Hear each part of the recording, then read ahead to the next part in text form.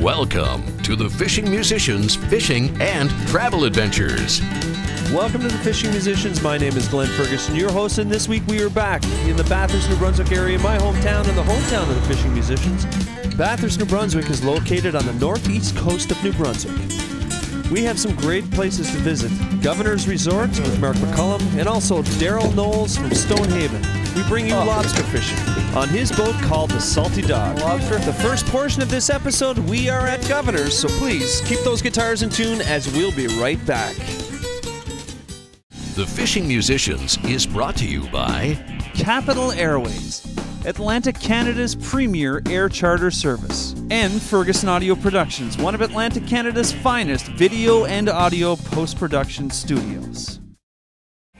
Welcome to the Fishing Musicians Fishing and Travel Adventures. Welcome back to the Fishing Musicians, and we are heading to Governor's Resort, a 1-hour drive from Bathurst, New Brunswick, up the Highway 180, aka the Road Resources, to Governor's Resort.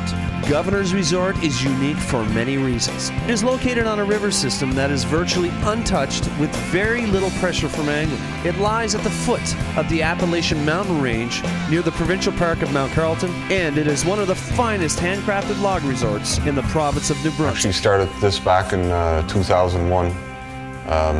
Actually acquired the old Governor's Lodge down on Governor's Pool here. It's about 5 miles downriver. Quite a few people tried to take a go out of it there, and it's just so inconvenient of a spot and hard to get to, and not much traffic there in the summer. It's too isolated. So I ended up getting involved with DNR and trying to acquire this lease here at the crossroads at Popple. And they agreed, and they gave me this lease, so I put up this new building here for a lodge and cabins, and started in November 2002 and opened for the halfway through the skidooing season in 2003. We call it white gold. The snow comes first. It lasts the longest and accumulates the most, making this part of the province an unforgettable year-round tourism destination.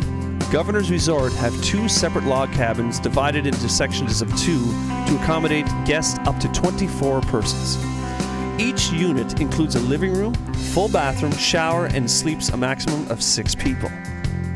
Governor's Resort was built and tailored all by hand. Even the floors are heated, and now they are one of the few resorts in the world that can boast that they offer solar electricity, a leader in conservation. Their main lodge is fully functional for corporate events and staff parties. A large kitchen and 4,000 feet of open space make it perfect for your corporate getaway or staff party. And the location, well, you can't get much better than this. The Pisgah River is she's a beautiful river, and it's literally untouched here. It's, like you said, you can run from Mount Carleton Park actually to me without even seeing the camp as far as I know. And it's just beautiful country up here. And each night at sundown, whether it be at your cabin or at the front deck sipping a nice cocktail at Governor's, the sun will say goodbye to another day dipping below the Appalachian Mountains. Well, we had an awesome sleep at Governor's Resort. You can sleep up to 24 people here at one time, corporate events, whatever you want to do. We're here for the fishing. The Nipisiguit River is full of great pools, lots of pools right by Governor's Resort. So we're just down from the camp on the old upriver road here. We're going to hit one of these pools that hasn't been fished in a few days anyway. There's lots of trout in the river. I just want 1 2-pounder, that's all I'm going to do. So we're going to go down, check out this pool. I've never fished before. Just watch it for a little bit, see what action, what kind of movement the fish are making, and then we'll do our plan of attack from there.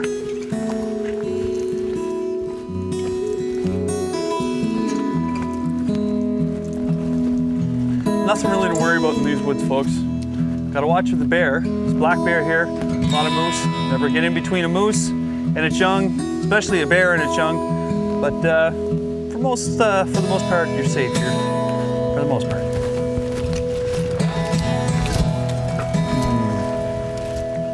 Let's see what this pool looks like. I've been through here before, the canoe, but I've never actually stopped and fished. So let's have a look.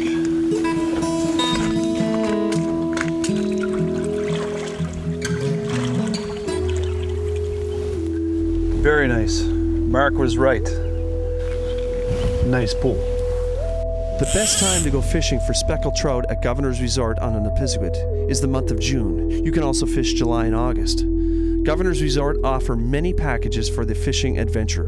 One of my favorite adventures is being driven up to Mount Carlton Provincial Park, dropped off and canoeing down the river, camping in a wilderness setting overnight, fishing as you go, and then arriving back at Governor's Resort the next day. Oh, nice one. Okay, folks, we got our first fish here. Nice little trout. They're moving around us. A nice little trout. Not huge, but it's, at least I'm not gonna get skunked again on this show.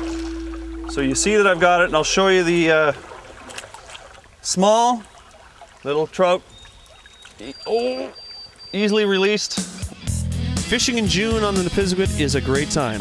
Fish, big or small, are grabbing at the fly on every cast. I've seen fish in here up to 7 pounds. Wasn't working. I'm only here for an hour, and I can tell you I hooked about 15 to 20 fish. None that big, but still a whole lot of fun. Little trout, they're getting bigger. Watch how easy that is to release, folks. You just take your fly, just like that. And another trout gone to live another day. See that fly, folks? Now, can you see that in the water? I'll try to watch your little fish come up and grab that. That's what I was doing a while ago with that last trout. Let's see that. Oh, I got him. Yes, sir. He's on. Oh, he's gone. Whoa. Try that again. Okay. Hop it on. Oh, he hammered that one. Yeah, that's a nice one. Yeah. Oh, yeah. Woohoo. I don't need to change flies. They keep getting bigger and bigger. They're not big, but check that out in the water if I can. Look at how they swim in the water. Come here. That's your trout, folks. That is your speckled brook trout. Look at that fella. Hey, I thought I was getting skunked for the last 10 minutes. And lo and behold, another one. They are small, I know. Wow, look at these sardines. Aren't they big? But they are beautiful. And you know, you're allowed to keep 5 of them here. And it's probably better if you get 5 small ones. Keep the small ones, only 5. Some people come out here, they don't adhere to the law. See that? Gone. They keep 30, 40. There's a reason why there's a limit on the amount of trout you can keep. It's very basic. The big ones breed and have the most eggs in them, the females. That's why you throw the big ones back. You keep 5 little ones so that you can keep the healthy populations in the river. You throw them back, you debarb your hook. It's very simple, folks.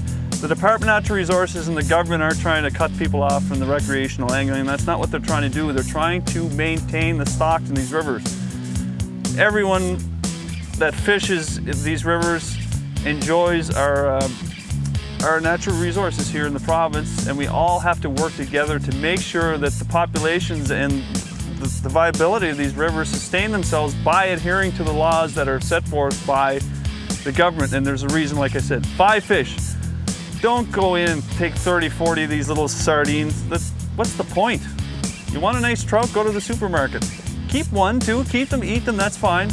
But throw them back. Debarb your hooks. Practice conservation, folks. It is really important. You're watching the Fishing Musicians. We've had a great trip here at Governor's Resort. We are offering corporate retreats here. You can fly in a helicopter here. You can land in a plane in Bathurst. From anywhere in the world, you're accessible here. We are in the middle of nowhere. You're not going to see another car here. You're not going to see a camp on this river for 60 miles. Full of trout, as you see.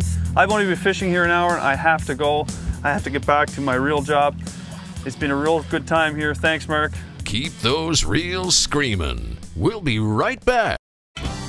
Welcome to the Fishing Musicians Fishing and Travel Adventures. Next, we are up the coast from Bathurst, New Brunswick and Stonehaven for some lobster fishing. This is the local bait that they're using here. It's mackerel out of Rhode Island, the USA.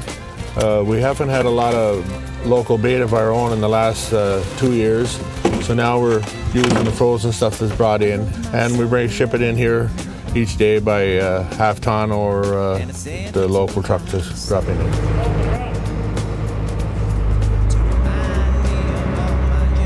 Folks, we're with Daryl Knowles. Daryl, it's a real pleasure having the opportunity to go lobster fishing with you. This is the first time I've ever gone lobster fishing, folks. You know all those delicacy lobster you get in Toronto and all across the world? Some of the best lobster fishing is right here near my hometown of Bathurst. And we're gonna go catch them. I've never done it before. I eat them all the time. Oh yes, oh yes. We sure picked a nice morning. Beautiful morning. So how many traps do you have out here? We have 300 traps, and we go through them every day. 300 traps. 300 traps. Each buoy has 2 traps or 3. I have half and half, 150 of each. And this is my buoy. We're coming up to here. Mike catches the buoy, and we plop her in the holler.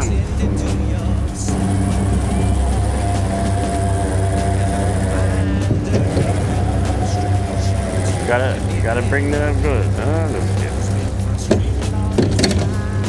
Oh. No lobster? That's it. Oh, look at that. Just open the door, and a lot of them are spawn. These are called buried lobsters, and those are your reproduction. Look at that. Yeah. What's that, spawn there? Those eggs or something? Yeah, it's all eggs. And let's put it this way, the biologists say that these can't see, Yeah. they'll snap. Stick your finger in there. Yeah. Look at them flapping too, eh? Yeah. Now this here, this measure here, like this is the way we measure. That's our canner lobster from there to here. Yep. And you go from the eye back to there. So that's good? Once that goes over, if it goes over the body to the tail, it's too small. Okay. You just fire them back. And we rebait, and that's the routine. Wow.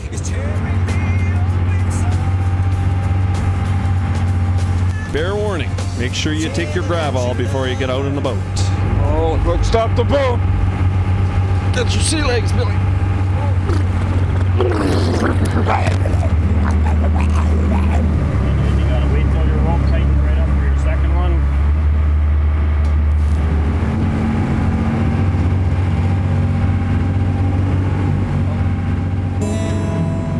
The Bathurst region and the Chaleur Bay is full of culture, history, and beautiful landscape.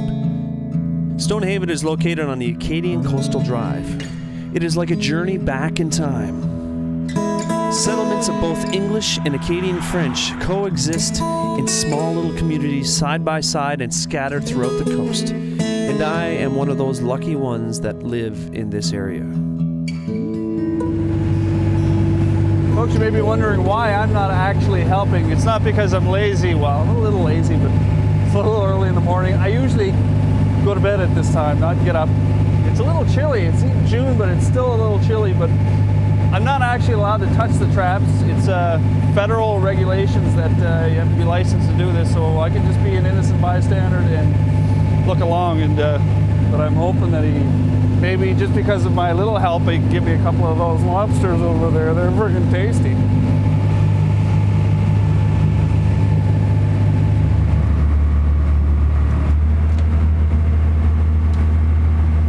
Okay, Mike, bring me up a canner, okay? Make the wife happy. Give her a best shot. Make the wife happy. I might get lucky tonight if you get one of those there. We got to get you to catch a buoy. Catch him, yes. Oh yeah. Here, you cut. I can do that. You can do that. You can do that. Oh.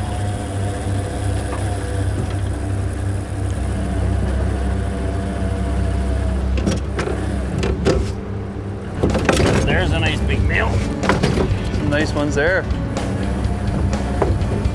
Yeah, well, that's when I haul the traps in. There seem to be more lobsters in them. Actually, when they come out of the trap there, we should clamp them right away. Now this Look here, at the size of the claw on that thing. this here now, you always, like, you got to get your chomper claw right away. Yeah. Because that's where the power is. Whoa. Oop. That'd be about I would say a 3.5, 4 pounder. Nice.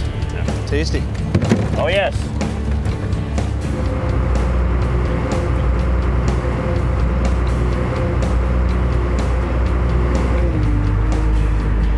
Okay. Drop her down. Daryl and his family have been fishing lobster in this area for generations, and there are stories of difficulties getting boats into the water, traps being lost, large storms, and it's only until recently he has been able to purchase a new boat and incorporate some of the newer technology. Daryl has lived in Stonehaven for most of his life. That is, when he wasn't playing hockey professionally. And did you know that Daryl was a cast member on the movie Slapshot with the Hansons? And after his successful international hockey career, he's back in Stonehaven to continue the family tradition. Oh, we make them ourselves. Really? And the only part that we buy is your bows here, which are ash, which bends easy. And I buy the webbing for the front. Like, everybody has different models of traps. And these are hardwood palings on the bottom. That's your ash, and then we have spruce slats. And we buy our wire and our skate patches, and we do all the lacing and the building ourselves. And I would say about 7-8 years, like, your trap's pretty well done. Really? You know. So they come in the trap here. Now let's just explain this to people. Okay. And I'm kind of a... Okay, they come in here. They come in these heads here, and then they feed on the bait. Yeah. Then when they try and get out, they can't. So this is called the back. This is called your kitchen part, and this is the back parlor. Okay. So when they get back there, it's pretty hard to get back Yeah, once out. they're in there, they're stuck for good. Like, sometimes you haul a trap up and there's no bait left. So I mean, Yeah. there has to have been a Yeah. lot of small lobsters in there. And these are your escape hatches there. That's government rule there. Okay, so it gives the small ones a chance so that they can get bigger. Or you got to make sure that you have viability for the future. Oh, there's a couple of nice ones. Oh, look at that. Now, is that a male or female? It's a female. How can you tell if it's a female? Get the soft flippers up here, Okay. and a wide tail, And a white tail. and a smaller claw. Even if they're not spawned, we still have to throw them back because they're the big females. And this is the measure that the government came out with. If it's in between this here, that line there, and it's over this here, over your next, I think it's 129 millimeter to 115, that goes back into the sea. Because even if it's not spawned. Really? Oh, Yeah, it's a big one. And that's your reproduction. That's about 5 pounds or so. Sweet. See you next year. Folks, we've had a great day with the fishing musicians, Daryl and Mike. What a wicked time lobster fishing, my first time. This is what it's all about. This big fella is going to be tasty for someone. Keep your guitars in tune. We'll be right back with the Fishing Musicians.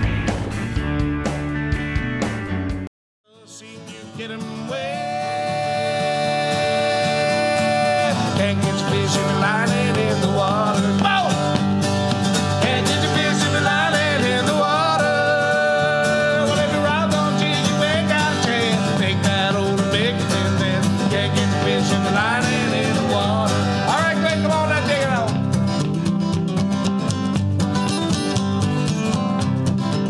Oh, yeah.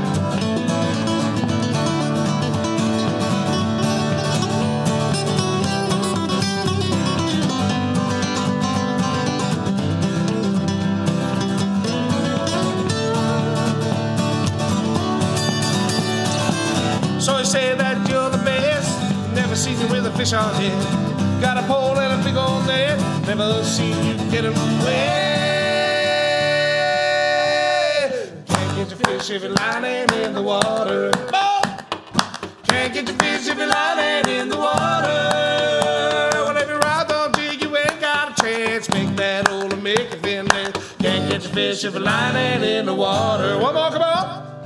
Can't get the fish if you're lining in the water. Can't get the fish if you're lining in the water. Whenever you're out on jig, you ain't got a chance. Make that old make it in there. Can't get the fish if you're lining in the water. Let's go.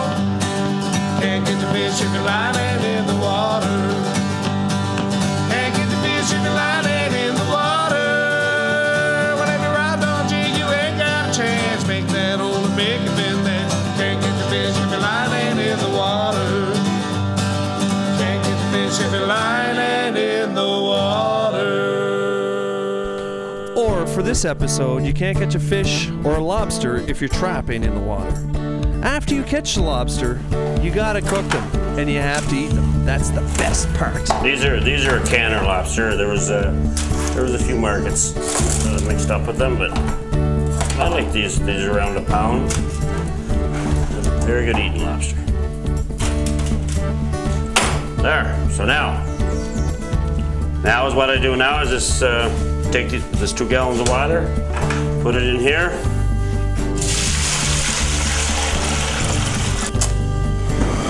I bring my water to a boil. I put in 2 cups. I use a cup per gallon, and I bring it to a boil. And then after it comes to a boil, you put your lobsters in, and then you wait for another boil. You wait till it boils again, and then you time it. There it's at a full boil. Okay. So what I do is close that down, turn this burner down. Once it starts to boil over, you got a good boil on. Right, so. And from there, I'm going to give it 17 minutes because they're a little bigger. Time that. Right, so. And then, the reason you have that, you don't forget. It overboiled.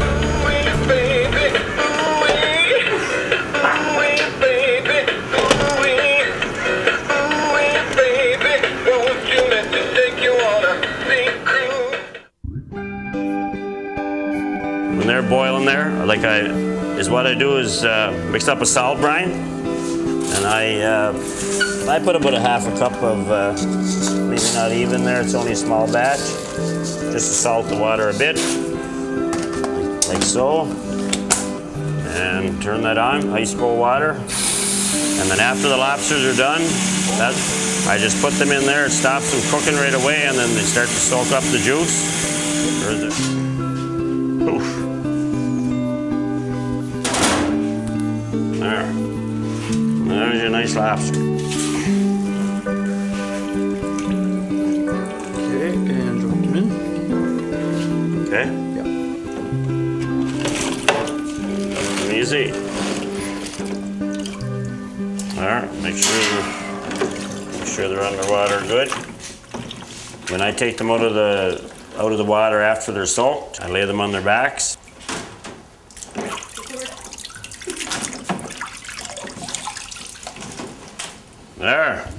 There, you got them cooked.